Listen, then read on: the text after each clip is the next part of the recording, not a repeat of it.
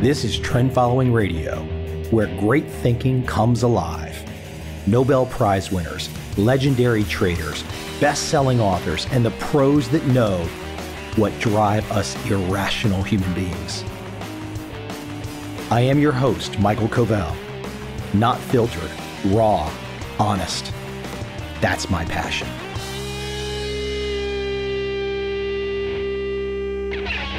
A little quant trading today, a little trend trading today, a little CTA thinking, price action conversation. Moritz Seibert of Two Quants. You can find him easily on Twitter.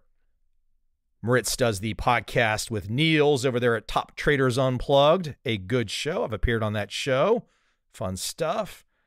And you know, when you get a recommendation from Jerry Parker, and I did get a recommendation from Jerry Parker, and Jerry says, Mike, you should probably take a look at having Moritz on your show. Jerry was right. What follows is my conversation with Moritz Seibert, and we cover the gauntlet. We cover all kinds of territory.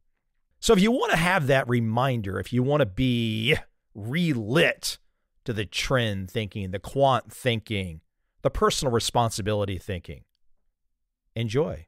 Enjoy the next 1 hour with Moritz Seibert.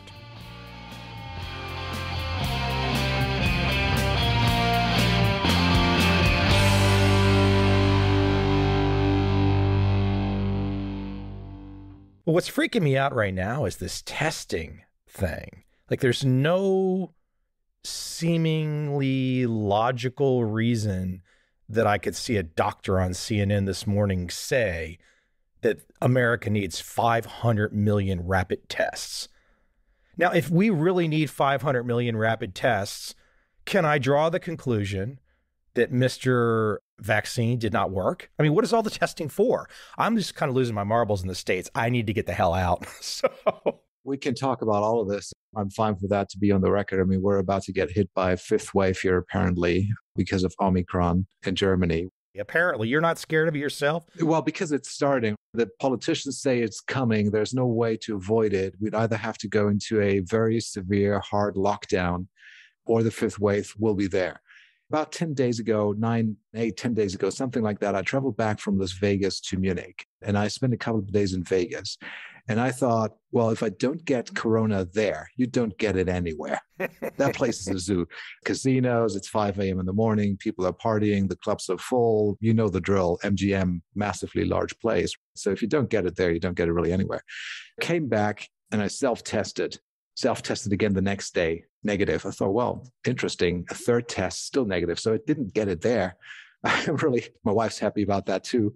Here's the part that I don't understand, and this is not meant to be emotional or political, and this will probably nicely dovetail into a logical trend following type conversation.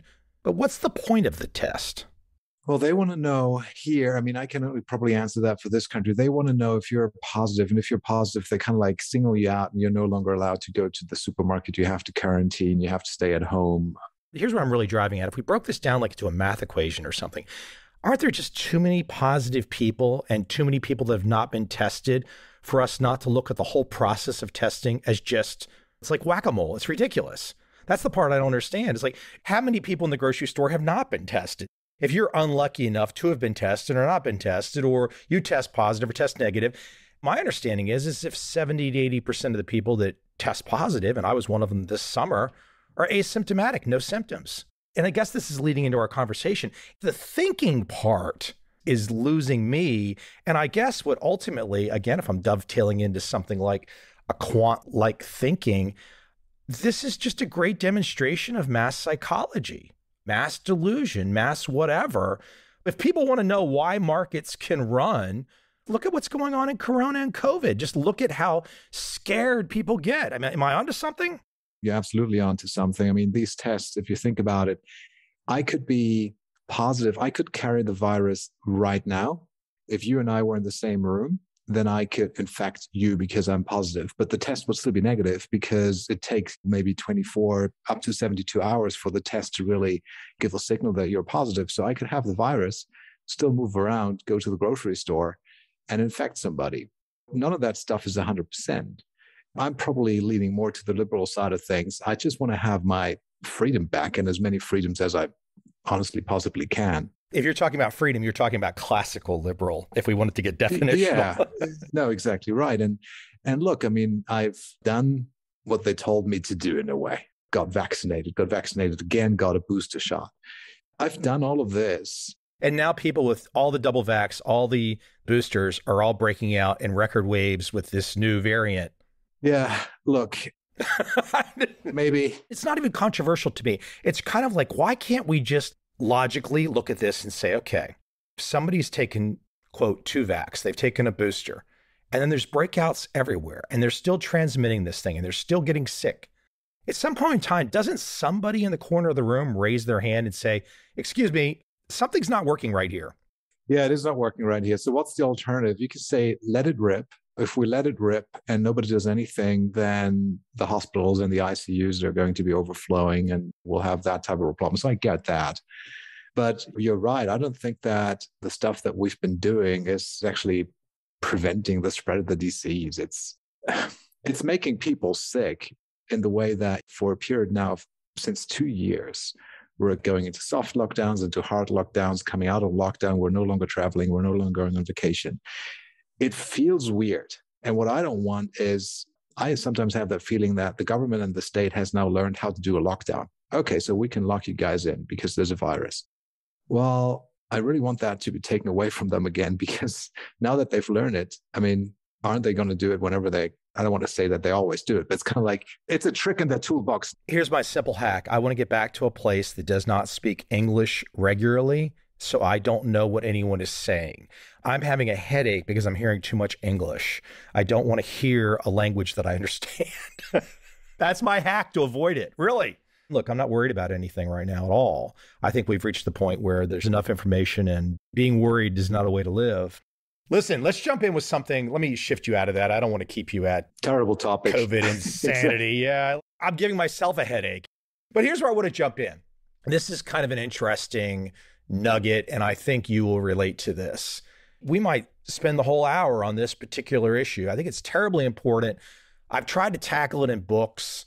I'm pretty well convinced, though, when I talk to people that are unaware of quant trading or CTA or systems trading or trend following, I'm pretty sure that even if I try to explain it to smart people, unless they've done a little reading and a little homework, it just flies over their head. And here's where I'm going at. The idea that if one is going to trade whatever market, XYZ market, it could be cocoa, it could be gold, it could be futures, ETFs, whatever, why do we have to know the name? Why do we have to know the name of the market? Don't have to know the name. You know that in Asia, in Japan, for instance, they don't have names. They have numbers, 4 digits. 4705 is Takeda Pharmaceutical, if I remember that correctly from my trading days. You don't need to know the names. It could be any type of symbol, any type of character combination. All you need to know, from my perspective, is price movement. I need to have a history of price and a history of range to calculate risk, my definition of risk. That's it. Whether that's Coca-Cola, gold, or cocoa, doesn't matter. Here's where it gets tricky. We're trying to explain to that smart doctor, that smart attorney, hell, even that value investor that's never really lifted a finger to try to understand quant trading. There's not any emotional attachment to what you're trading. It's literally, let's look at this, whatever symbol represents whatever market we're trading. If there's movement there where we can enter and exit to capture some of that, that's all it's about. But that's very difficult to explain to people. I think back to Ed Seykota, him saying, I could put 3 or 4 charts on the wall and stand away from the wall 2 or 3 meters, and I can tell you how to trade those charts without even knowing what those charts represent. I really want to see if we can spend some time to unpack this as to, most people are just thinking, I want to get Tesla after some big announcement or whatever. I want to buy something cheap. This idea of trading numbers is hard to wrap the mind around. Yes, or you want to have GameStop because that's on the Reddit platform and that's in the news, or you want to have Axon because Axon is now a perceived value stock because the stock price has been going down so much. When Ed steps back from this wall and looks at this chart, he puts himself into a very long-term trend following perspective, because the farther away you step, the more long-term your vision of that chart becomes in a way. He's right. I mean, that is what you need if you want to be a long-term trend follower. If that thing goes up, your position is long. If it doesn't have any direction, maybe your position is neutral. And if it's going down, then your position should be short. That's it. But you don't have to fall in love with any company name, with any business model. You don't have to like Coca-Cola or Berkshire Hathaway. None of that is important. And neither are their balance sheet numbers important. PE, price to sales, cash flow, all of these things, all the analyst reports that are being published by investment banks. Sometimes I've been sent those reports. I don't read them. I don't open them. They have no value for me. If anything, they just clog up my mind and they waste my time. I don't enjoy reading them. I don't want to read them and I don't need them. So why would I open them? If I take what you just said about the analyst reports coming in, the flip side of you saying, me saying, you only need the price data, the flip side, how much fundamental data is enough? If every bank out there, if I'm a fundamental guy, I'm just playing devil's advocate. If I'm a fundamental guy and I want to trade Apple, whatever, don't I want the report? Don't I want the analyst report from every bank? Would I not be missing something if I didn't have it all? What in the hell is the definition of all? How do you even tackle that problem? I mean, I guess if you enjoy reading these reports, if you get something out of them that you think is valuable to your trading, then by all means, read them. This is a free world. Read as many of them as you want. They're just not for me. I'm pretty sure there's traders out there, fundamental traders, good traders. Nobody comes to mind, but I'm pretty sure they exist because there's so many people, so many traders on planet Earth. There's some people out there that are really good trading fundamental information and looking at the right stuff and connecting the dots and coming to good decisions and good trades. It is just not my skill. It is not my understanding of trading. I don't want to trade that way. I just want to trade as many markets as I possibly can, as many independent and correlated markets as I possibly can to increase the probability of getting onto some extreme rides and ride them all the way to the end. You're so nice and deferential, not taking my bait to criticize these people that want to read every fundamental bank report that you know is a complete waste of time. The fundamental traders that you're talking about out there that are successful, and I'm sure they are not reading the fundamental report from every bank in this world about Apple, because you and I know there's most likely going to be conflicting information in there. And then what rule book am I looking at for conflicting fundamental information? This is kind of an exercise in thinking. What does one do with all of this conflicting fundamental information? Because at the end of the day, you got to make a buy decision. You got to make an exit decision. You got to bet properly. That's the part where I'm trying to push you a little bit. Yeah. But you know what? I mean, even though I don't use that information, and that is very subjective, just me personally speaking, and I hope I don't offend anyone here. I think that the research that comes out of banks, be that Goldman, Morgan Stanley, again, I'm not criticizing any of these names, but that is research that's produced in order to be sold. So that's sold to institutional investors, to fund managers for a fee, at least here in Europe. The old days where the buy-side clients just received the research for free and got invitations for lunch and all that type of stuff, that got regulated away. They now have to actually pay for that research. But it is research that's specifically being produced. I think it's produced in order to be sold. What do people do with it? Do people like put it on the shelf and look at it? Or do they talk about it at parties? What do people do with all these reports? I'm not being a jerk. I'm a little bit of a jerk. I'm just curious. I don't know what they do with it. You've been inside the banking industry. I'm not so sure you're giving me the real scoop behind the scenes. I want to know behind the scenes what people are doing with these things. I haven't been on that side of the banking industry, so I haven't been writing research. I was trading derivatives and all that type of stuff. I had access to all these reports, but even back then I didn't read them. But you cross paths with these people. You'd ask them, hey, listen, I know you're writing all this stuff and you're a really smart guy and you went to a great school and you're a great writer and all that kind of stuff. But isn't this all just bullshit? I never put it to them that way. I'm probably too nice of a guy. I want to give them something positive. There's a quantitative research department that used to exist, maybe still exists today in all of these banks, that produced research that related to the volatility of derivatives markets, looking at forward curves, looking at skew and vol and correlation and these type of things.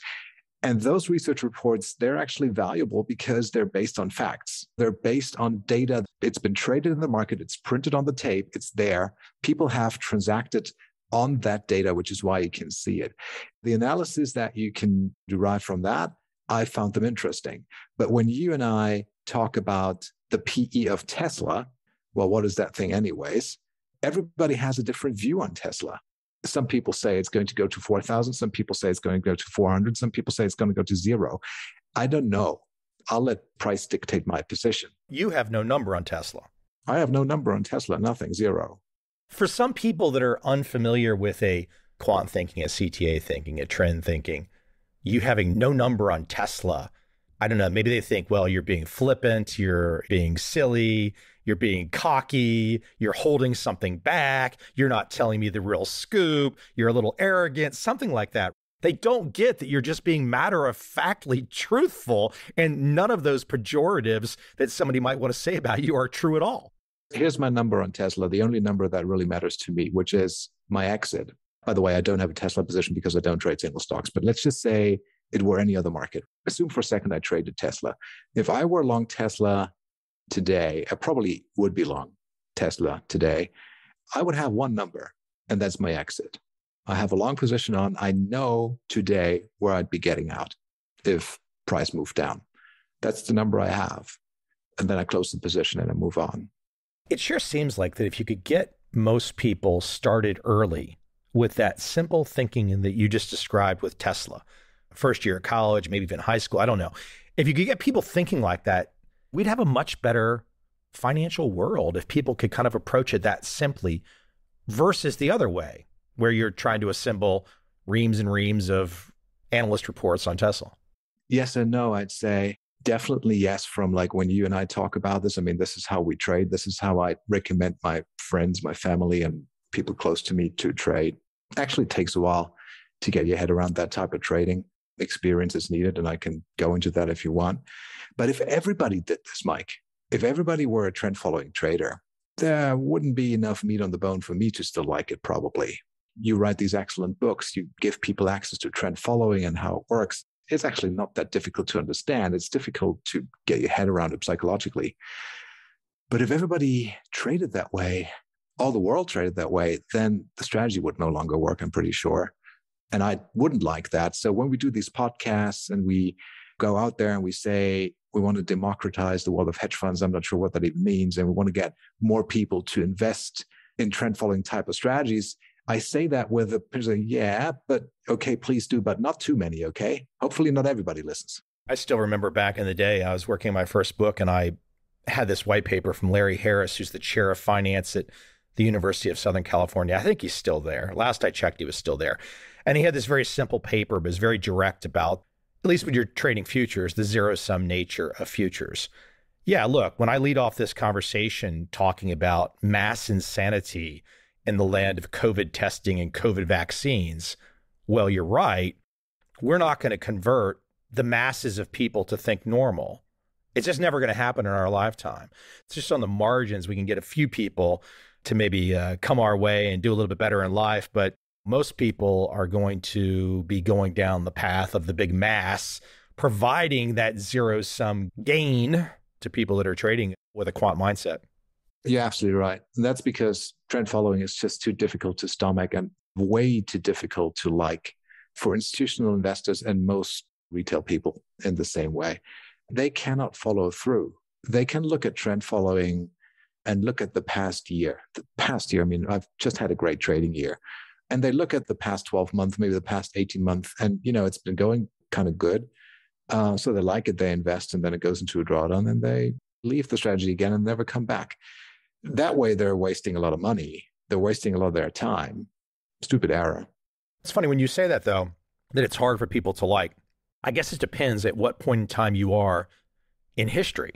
The equity market bottom, let's say the NASDAQ in the fall of 2002, down 77% after a pretty nasty couple year drawdown, or 08 to 09, or I guess 07 to 09. I think people's perspective on whether they're accepting to a alternative strategy or not would be different than right now. Because right now, if people just quote buying and holding, they look at a trend following alternative, they might be like, oh gosh, I don't need anything else. That was how it felt at the top of 1999. You know, I don't need anything else. Everything's going straight up. I can use the simplest buy and hold strategy. I don't need all this stuff. But I think your point about whether people are willing to look at the way that you say that trend following can be too hard I might make the counter argument that it depends on what point in history we're sitting at. Because if you're down 77% on the NASDAQ and you're buy and hold account, you're probably willing to try anything. Yeah. Many of these people that have had a 77% drawdown, or they go like into 56% drawdown on the S&P 500 because they buy and hope, many of them don't come back to the markets. I think that they're probably just knockout. The markets are so brutal. The most important thing, I say this all the time, is you have to survive trading long term. Don't blow up. That is goal number one. Don't die. If you're dead, you can't play. You can't play. You have no chips left. Survive, manage your risk, and then the returns will kind of take care of themselves if you don't over-optimize, if you stay diversified, if you appropriately size your positions. There's a couple of things that you need to do right. But trend following on a bunch of markets is a really protective strategy, even though when you look at it on a day-to-day basis, it goes up and down. Sometimes it goes into a larger drawdown, a longer drawdown than you'd like, but it is still a very protective strategy because you're keeping losses small and you go for the jugular with all your winners, with all the things that work. And I don't vol control or any of that. We sometimes have these discussions and it's like, yeah, I maybe long lumber, then short lumber. Now I'm long lumber again. If lumber goes on this massive ride again, I have a good position now. I'm not going to be reducing that position because lumber becomes more volatile. If I have a gain in lumber, open trade equity, that's a winning position. That's a really cool position. I just want to take that football and take it to the touchdown zone. I don't really care how it zigs and zags. It's a winner, and I'll just run with it. The emotional state, though, with the open trade equity, that can be tricky for people, huh? It can be very tricky because the gains are there for you to take. Lumber is telling you that, hey, here's $100,000. Come on, take me. And you say, no. This is money that the markets have given to me. I'm very liberal in playing with the market's money with that variation margin that has accrued positively to my account.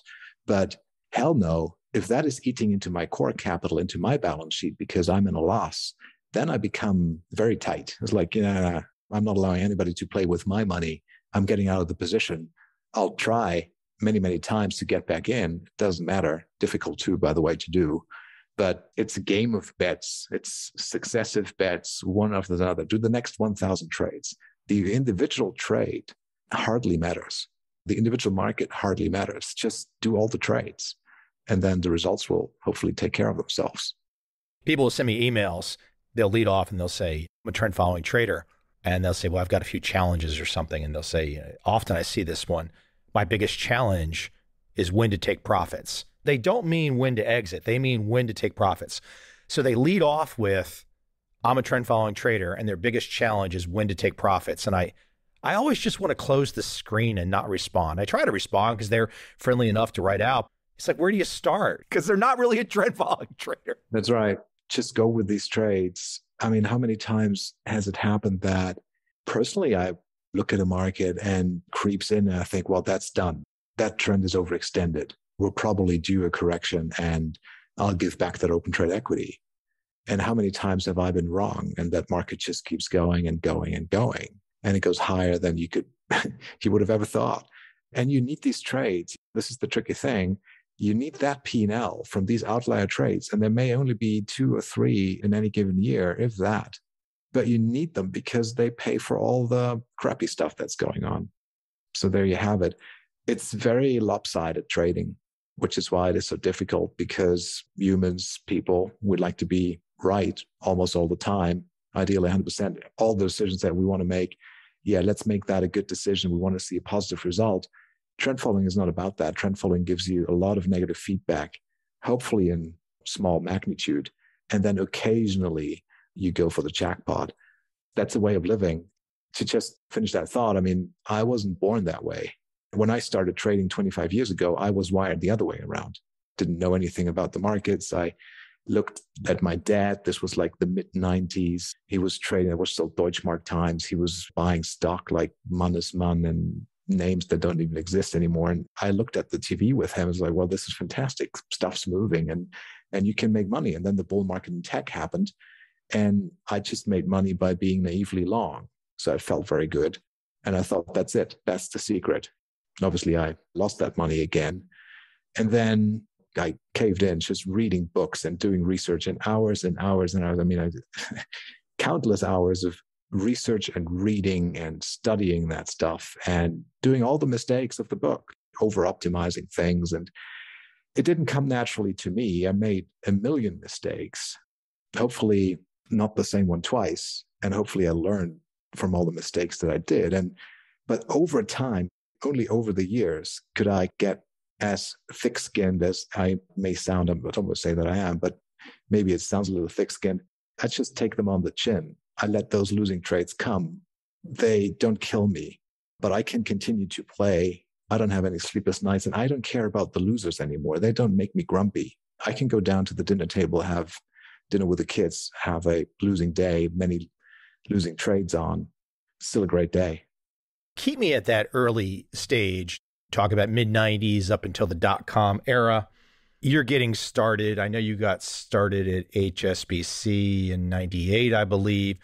But give me some flavor or a mentor or a book or the moments, because you just said you were the guy that was perhaps started off as the fundamental guy, or read a book about Buffett and you're like, oh my gosh, I want to be the next Warren Buffett. Then you realize that that's not how Warren Buffett trades exactly, but that's a whole different discussion. What was the moment? Was there a moment for you? I mean, for me, and I've shared this before, I think most likely, I could probably go back through my old emails and figure out exactly, but I think most likely for me, it was the Turtle story and then understanding how they traded. And then that quickly spread into all the tentacles of the other people that were trading similar to the Turtles. But I think the Turtle story for me was the one I was like, uh-oh. Could have even been Ed Seykota in the Market Wizards book. Could have been one of those, or Larry Hyde in the Market, something like that. But was there a moment for you that really kind of galvanized you? I didn't know of the Turtles back then. I didn't know Jerry. I didn't know the trend following books. I mean, from what I remember, this is now 25 years ago. I got interested because my dad traded stock. And then he gave me some money. I actually forgot the amount. It may have been like 10,000 Deutschmarks or something like that. I said, look, you have to go down to the bank. By the way, I grew up in a super small village, like 2,000 people. There's definitely more cows and chickens than human beings in that village, in the middle of nowhere in Bavaria. I walked into this bank and look, I want to open that stock account. The guy says, no, you can't do that because you're only 16 or 17. And so my dad signed it for me and bought some random stock only because I like their name. I mean, can you imagine that? I purchased stocks such as Czech White Productions. I don't even know what they did. I mean, they're definitely bankrupt, but I like the name. That was my decision-making process. I mean, how ridiculous is that? I had a position on, it worked, then it stopped working. I then, as you said correctly, started at HSBC and became a derivatives trader, structuring these structured products. I think the first books I read, they were actually textbooks on derivatives pricing theory, so Black-Scholes and these type of things. I became this type of a trader on a bank book where you actually don't trade. I mean, you do trade in the sense that you put positions on, but your job is to hedge the book. It's very different to like today I trade because I want to make money. When you are on a dealing desk, you trade because you want to hedge the risk, crystallize the margin that's embedded in the products that you're selling to clients. Mike, I don't know what it was, but you used the Bloomberg's. You had to have got the price action feeling at some point in time. I mean, I'm not going to allow you to say it was 25 years ago. You're too old now and your memory is dodgy. There's got to be a moment where this price action thing crystallized. Yes. When you sit in front of a Reuters, back then it was Reuters and it didn't have Bloomberg, but the default is a 200-day moving average. Every chart that comes up has a 200-day moving average. I heard people on the trading floor speaking about momentum. If the price is above the 200-day moving average, you should be long. That was your start to the thinking. That was the start. So I took this to, it was already Excel and no longer Lotus, and tested this stuff on the Eurostoxx 50 and the DAX index and the stuff that I knew back then. What year approximately? 90s, NASDAQ, right? Okay. We had the Neuer Markt, the new market here in Germany was a really big thing. You're just a guy at that time at HSBC. You're seeing the screens, you're seeing the moving averages. At that moment in time, you don't have any perception of this kind of CTA industry. No, nothing, zero, no turtle knowledge, nothing. I took that stuff into a spreadsheet and I experimented with moving averages. I didn't know about a breakout. I didn't know that existed because it wasn't a default setting on the Reuters screen or on the Bloomberg terminal. Today, you can easily do that, but back then, I'm pretty sure it didn't exist. So I started with these averages, simple moving averages, not exponentially weighted. And then I created a portfolio in Excel, probably stock markets only. That I really do not remember, but I'm pretty sure it must have been only stock markets because I was an equities guy and I didn't look at gold or crude or any of these. Were you sharing these ideas with other people, or are you kind of like a solo mad scientist in the basement? Solo mad scientists on the trading floor. When everybody goes home, then I sit there alone, eating a burger, drinking a Coke, probably crappy food back then, and working until midnight testing these simple strategies. And I got them to work. Then I started trading them. But as you know, you're never really, well, back then at least, you're never really happy with the results you get. So you think, well, I can outsmart this thing and do something better.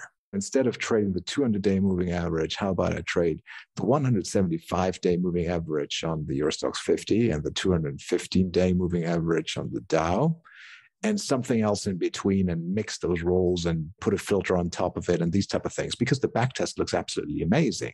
I didn't know anything about over-optimization and curve fitting back then. I thought this is how you do it. You create a system using these rules, and the more rules you can come up with, the more overlays, the more filters, then the smarter you are and the better the result. Obviously, today I know that the opposite is true. But this is what I did. I traded that for a while.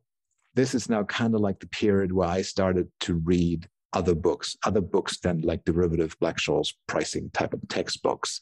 I started with all the fun stuff like Liar's Poker, and we all do this. But then, Reminiscences, your books came up.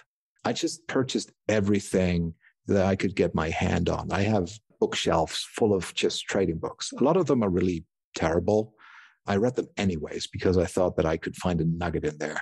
And some of them are absolutely fantastic. Toby Crable's book, I have one of the editions here, very expensive now to get, but here you go, opening range breakout. There you have a breakout. So all of a sudden I knew what a breakout was. Okay, here's a short-term open range breakout, but nevertheless, it's a breakout. I started reading about all of these techniques, and then one after the other, I tested all of them. I really did the hard work, and I put them all for a test drive, all in Excel. I didn't do any programming back then. Today I do, but back then I didn't. It was real clumsy VBA, Excel, big spreadsheets. I was pretty good with that spreadsheet stuff, still am. But I tested everything. I still, by the way, have that tendency today. I enjoy doing that. I test a lot of stuff, but most of the stuff goes directly into the trash can today. Back then it didn't. But today I just disregard most of the results that I get. You brought up Toby. I think he's one of the most interesting people that I've met. He's been on this podcast.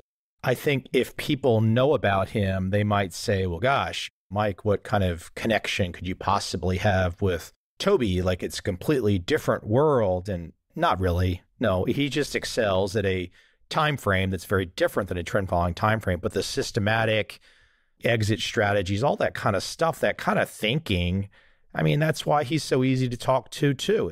He just chose a different time frame to work in. Yeah, and some different strategies, and that's all fine. And obviously, he's built the technology and a firm around that. They have their members at exchanges. They have low commissions, much lower slippage probably than I have even. They've made a huge technology investment in order to be able to trade so short term and not be eaten up by all the costs.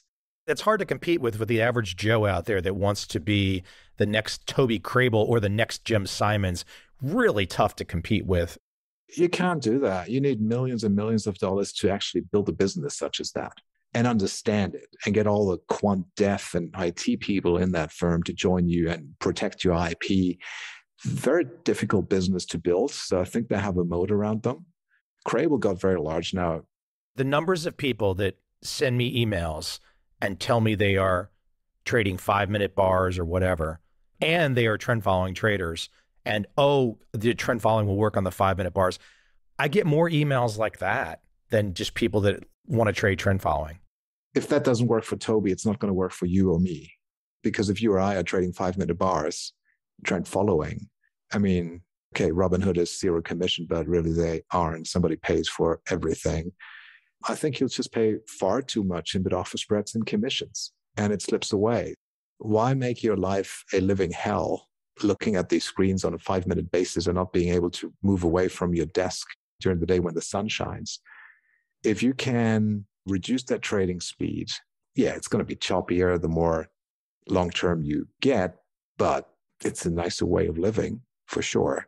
It does have a positive expectancy in terms of returns. What's not to like about that? You pay way less in commissions and slippage. Let me shift you to something that some people might immediately think I'm being conflicting about. Someone that knows something about trend trading or systematic trading, we have this mindset that you've been talking about in this conversation, and then you just play it out and you see what happens. Well, when you play it out and you see what happens over the decades, you often get these events. It could have been Barings, it could have been long-term capital management, it could have been the dot-com crash, it could have been the Great Recession, it could have been the COVID in March of 2020. All these events, the mindset of having a strategy that can prepare for big events, crises, that mindset seems to have changed, I think, a lot since '08, because there hasn't been a significant number of events, perhaps as many as there were really big market changing, the world changes events like there were in the preceding, let's say, 20 years. What's your perspective on that? Beyond the COVID time period, we've been on one massive ride without having any big downsides. Yeah, in equities, I think that's right. I mean, there were just, ever since the global financial crisis, it's kind of like that miraculous decade of the S&P just moving higher and the 60-40 portfolio outperforming everything else. The risk parity is tough to beat too. I think we had our fair share of events. Here in Europe, we had a government debt crisis. Remember in 2015 when the Swiss franc decoupled.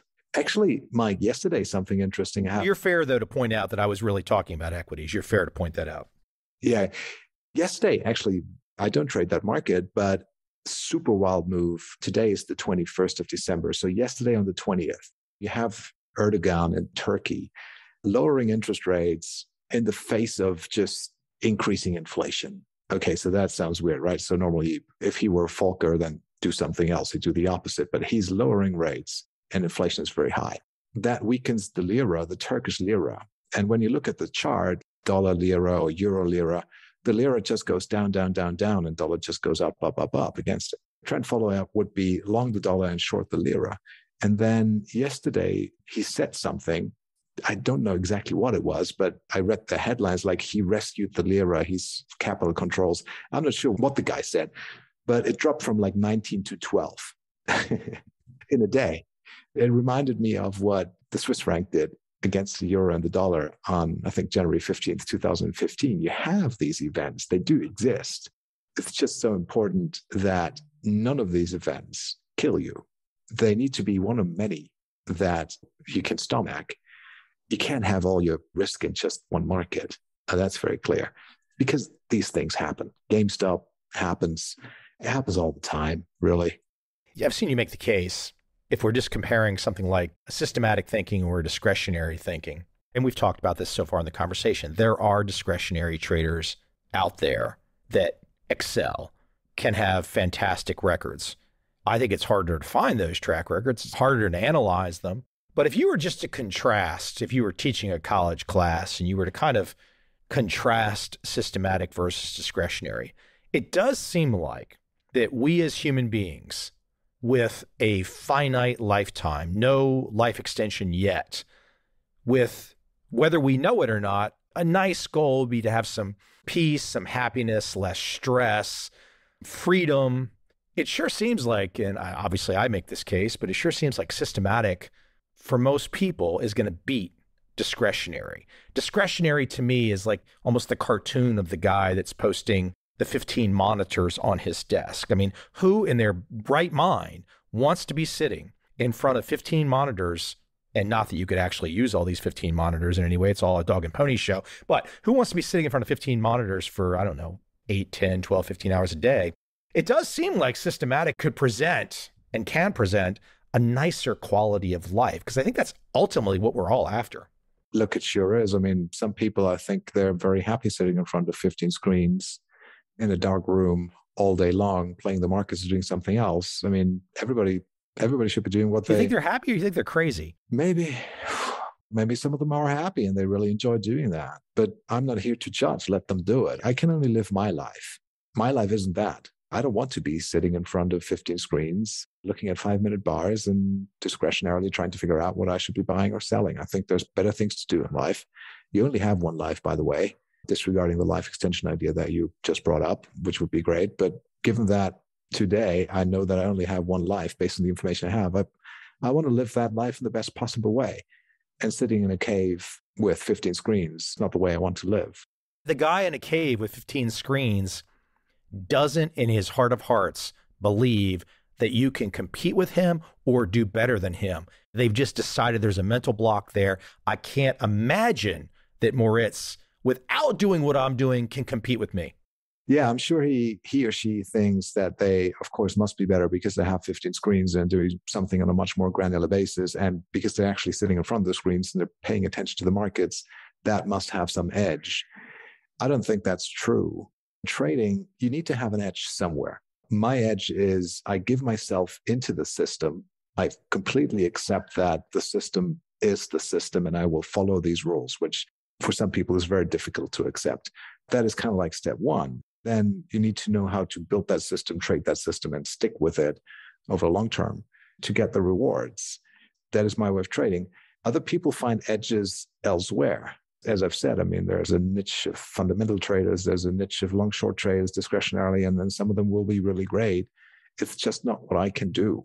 But you need to have an edge and you need to find and figure out what that edge is and then use it. But if you don't know what that edge is, if you think that you can sit in front of the screen trading 5-minute bars and something will happen only because you have 15 screens, that's not an edge. I'm not sure what that is. You don't have the experience yet. You don't know how markets work. That is pretty naive to think that you can make money that way.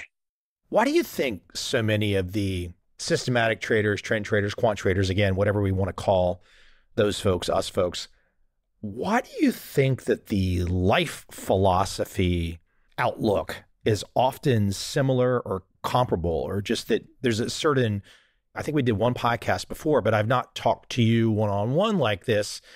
That's an interesting point as people listen, because if we've not talked one-on-one, how in the blazes can we relate so easily? It's not just because of strategy, because you're in the trend following mindset, you get it, but you also do some shorter term stuff. So it's not completely, but the philosophical life philosophy amongst people that choose this price action mindset sure seems to come down to this. I'm responsible. I'm not going to wake up each day and blame someone else. That's right. I think that comes with the business. As I've alluded to, I wasn't born that way. I think 20, 25 years ago, I was a different Moritz. I didn't have that trend following mindset. Were you kind of like a punk kid? What kind of kid were you? Yeah, tennis, red colored hair, punk, techno, whatever. I mean, my parents didn't like me very much back then. I don't want to admit all the weird things I've done. Look, back then, my goal was to become a tennis player. I moved to Australia to play tennis. It didn't work out, so I got into trading. It was a fun period of time, but from a trading perspective, I probably was blaming the market, and I probably was blaming other people. Oh, that didn't work, and why does Check White Productions all of a sudden turn around, and blah, blah, blah. I think it takes years to really form you and develop, but once you get into that thinking that, hey, look, I'm placing these trades. Nobody's forcing me to place these trades. I need to accept their outcome no matter what. But I have one entry, one exit, and a stop loss. And this is the system that I'm running. I'm essentially placing bets. I don't know tomorrow. I don't know what's going to happen in a minute from now, let alone in a month. So be it. Copy paste that thinking onto many aspects of life, not just trading. All the decisions that you make. Do you want to go work for somebody, or do you want to do your own thing? Do you want to spend the afternoon walking your dog, or do you want to do some research on your trading system? Those are all decisions. At the end of the day, what I've learned is do more of what works and do less of what doesn't work. Just accept that things don't work out. Most of the things that you think should be working out in real life don't work out. They happen in a different way. Just accept it. Don't be mad. Move on. Do the next thing and try to find something that works.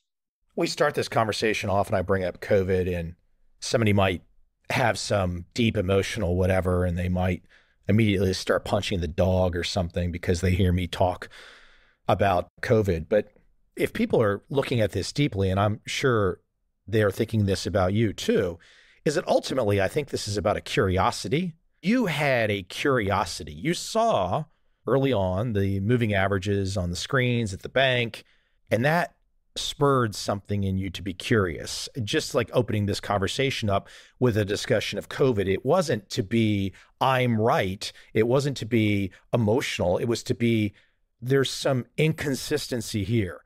There is something behind door 3 that I'm not being shown, and I want to see what's behind door 3.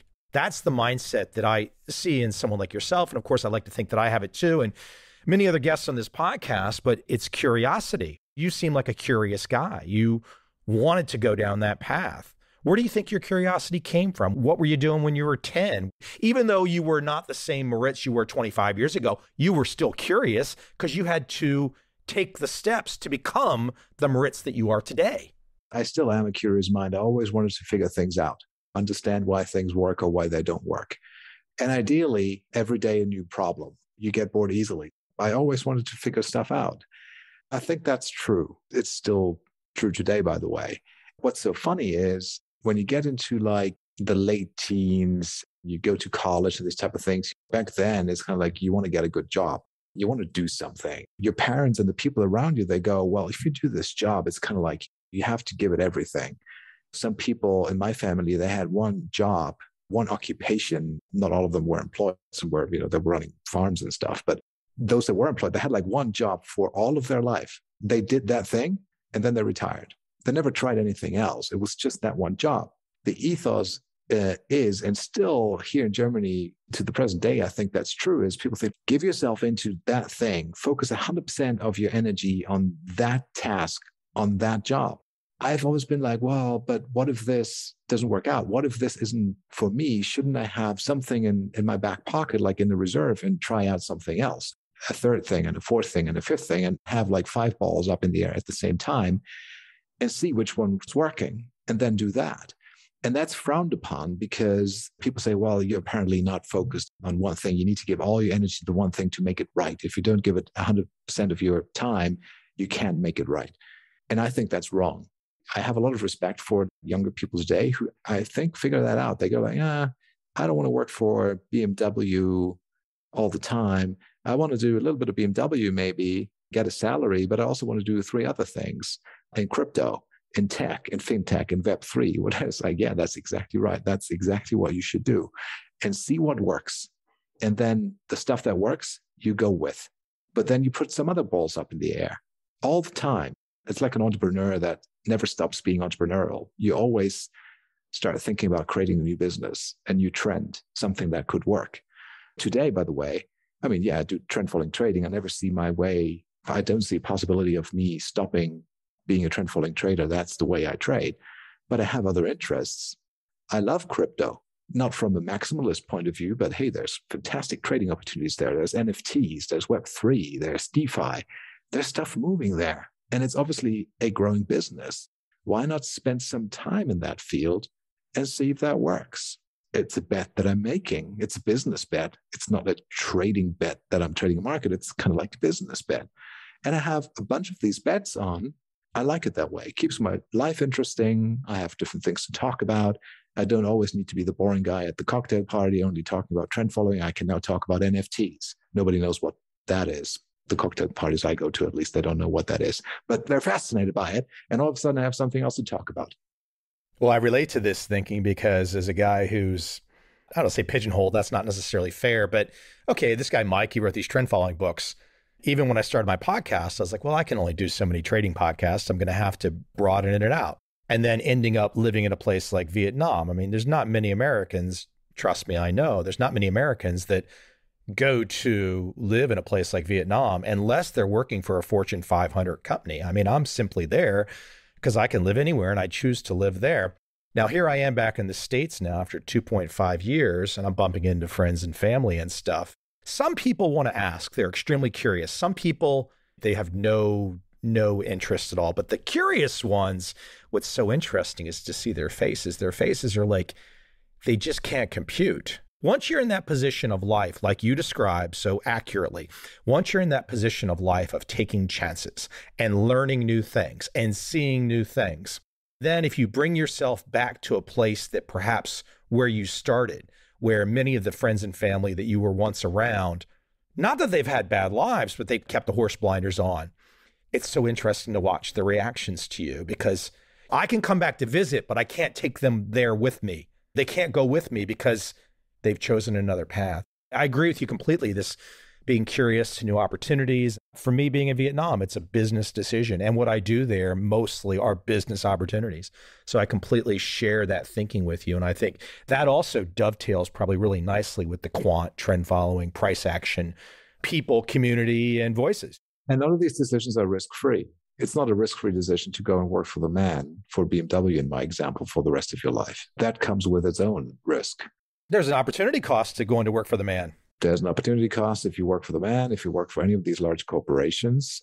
Nothing is risk-free in life. Take a measured risk. I completely get it and understand it when there's like a family with 5 children, they depend on one income, and maybe it's not the time for them to take risk, spray their bets and leave a job that's paying the bills and pays the mortgage. I completely get that. I mean, everybody's in a different situation. But if you have the capacity to take some risk, you should do it.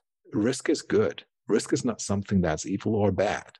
You have to size things appropriately, but risk in and by itself, I mean, it's odds, it's chances, it's probabilities. Use them. Something good can come out of them. If they don't work, move on to the next thing and don't be mad at yourself. The good stuff that comes out of it changes your life in ways that you could never imagine. Yeah, I mean, Elon Musk took a lot of risks. They just worked miraculously for him. He's the richest man on the planet. He didn't become the richest man on the planet without taking risks. Moritz, we could kind of chat about this all day. We'll have to do further conversations in 2022. We could go down the rabbit hole and just beyond even trading, just go into all kinds of topics. Maybe you'll be one of my NFT point people, and we can go down that rabbit hole another day. Hey, where would you like to send people? I know they can find you easily on Twitter. You do the podcast with Niels. Where would you like to direct people to?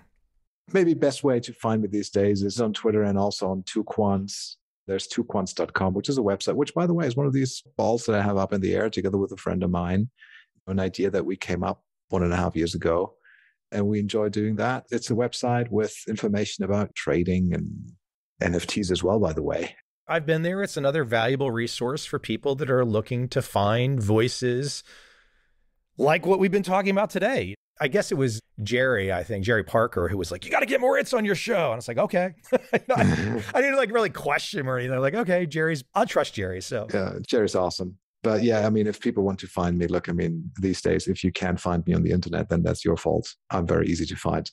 That's the appropriate way to say it. If they can't find you, it's their fault. If they've got a problem with copying and pasting your name from the title of my podcast episode and they can't find you, you probably don't want to know them. That's the simple hack, the simple heuristic.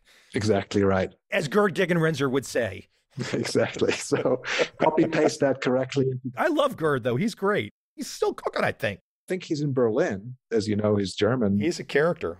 I actually have a old DVD of one of the speeches that he gave at the university, Humboldt University of Berlin or so. I may have that name wrong, but it's an old presentation that he gave. He's just amazing. If you rip it and want to share it, I promise not to post it. I'd love to see it. I can dig it out. Yeah, that'd be cool. That'd be cool. Hey, Moritz, very cool stuff. I appreciate you coming on, and I hope you have a Merry Christmas, Happy Holidays, Happy New Year, and all that kind of fun stuff. Yeah, same to you and to all the listeners. Happy holidays, Merry Christmas. Enjoy some quiet days between the years and all the best for 2022.